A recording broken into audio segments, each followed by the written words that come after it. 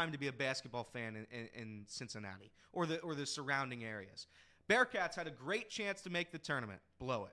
Xavier had one of the worst starts maybe in school history, losing to Oakland, losing to Delaware. Yeah. Kentucky, they're 18-8. Cal is on the hot seat again.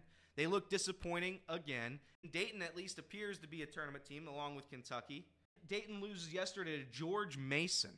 George Mason, this is 2 losses for Dayton in a stretch of 3 games, I think. That just not good. I don't know if I can remember a time in this area where college basketball has been this low. Favorites. All favorites, and they all lost. That's a tough parlay. It's a tough parlay to make. But again, that's just where we are. That's just where we are in Cincinnati. I'm surprised more than any with UC because it looked like at least they could have done something. There was a possibility that UC had a chance to make this tournament.